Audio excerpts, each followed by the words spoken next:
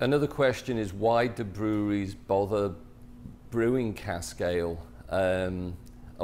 Really, brewing cask ale is a misnomer, because you're brewing beer.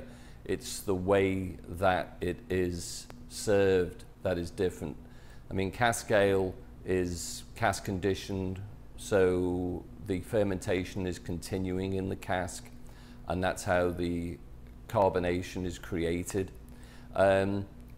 In my view, and hopefully in a lot of people's view, you know, cask ale is kind of the ultimate. It's still alive, it's not pasteurized, it's not filtered, it's the ultimate to pure beer. And the fact that it's continuing its fermentation in the cask and you're getting that natural carbonation, which is a softer carbonation, for me it's the best beer going. So I think that, you know, the breweries that decide to do cask ale, they realize this, and you know, they want to show their product off in the greatest light, which if it's handled correctly by the pub, that is definitely the case.